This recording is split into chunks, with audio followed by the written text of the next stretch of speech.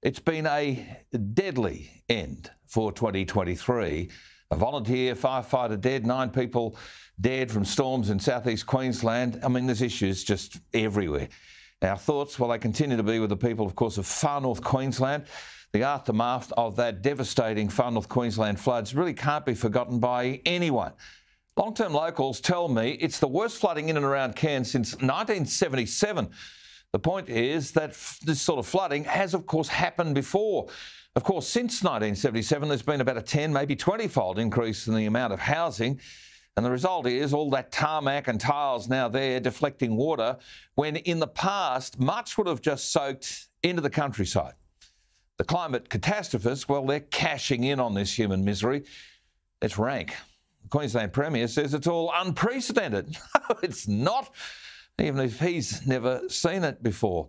Now, one thing is for certain, the floods in the far north have again exposed a failure to properly manage our lands and indeed our transport infrastructure. A better road and rail system is needed in the north of this country, not just for the convenience of locals and tourists on good days, but also for our national security, because such infrastructure will bring all of that on bad days. With major roads cut, airlifts were the only option last week. Meanwhile, in Australia's third largest city, Brisbane, the trains, well, they're off the tracks for 4 weeks. It's a metaphor for where Australia and Queensland is. The trains between the third and sixth largest cities of Australia, that's Brisbane and the Gold Coast, but they're off the tracks. The trains from Sydney, no doubt affected too. You see, it's all because of the slowest infrastructure project in Australian history, something called Cross River Rail. It's a project which never stacked up to the Australian government assessments, but it went ahead as a vanity project for the now-departed Premier and her now-departed Transport Minister. It was an ego or a vanity project which has more than doubled in price, even though some costs seem hidden in Olympic infrastructure works. You know, wasting money when work is actually needed somewhere else.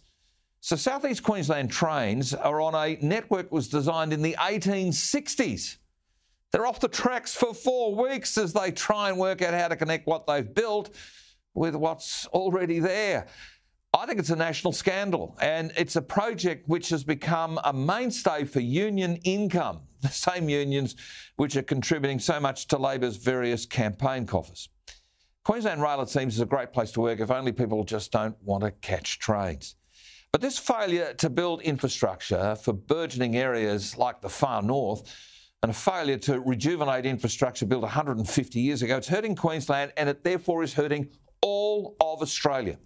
So much of our national wealth comes from areas north of the Tropic of Capricorn, yet our decision-making is done much further south. And tonight, the massive Herbert River system, well, it's on flood alert. Fresh water is just going to flood out to sea instead of getting caught in dams because they're not being built. Last week, Prime Minister Albo, well, he went north. He took his VIP 737. As soon as Cairns Airport floodwaters had subsided, he landed. He wasn't holding a hose or a mop, but it was actually good he went there, even if it was just for the media. But let that sink in. Cairns Airport, which is capable of landing international flights, jumbo jets, was covered in water. The Captain Cook Highway, National Highway 1, north of Cairns, is still cut in a number of places. Basically, tens of thousands of Australians have been isolated from the rest of us. I think our country's failed the north, failed to invest in the infrastructure we need to keep people safe. Our national security is impacted also by this failure. The massively long Bruce Highway, Highway number 1, it's a national highway between Brisbane and Cairns, was only constructed as a result of World War II as a project of the Civil Construction Corps.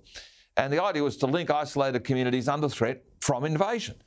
It often gets cut now by floods. It's a goat track in some parts. It deserves a national focus to make it a mainstay lifeline during times of floods, during times of storms, and, dare I say it, during times of foreign threat.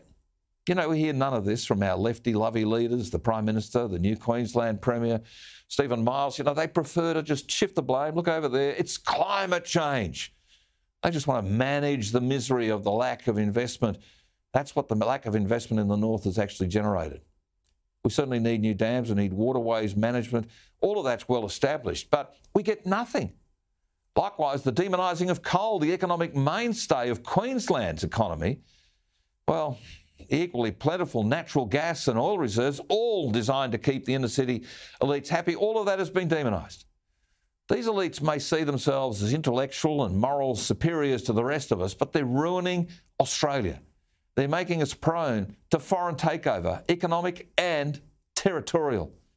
Investment in the north of this country, on both coasts and right up the middle, it's critical to our future. I think the Prime Minister is right now failing before our eyes. He's likely to sacrifice a few ministers in his cabinet just to try and save himself. But of course, the ones he should punt will no doubt survive. And Labor wonders why it has a Queensland problem.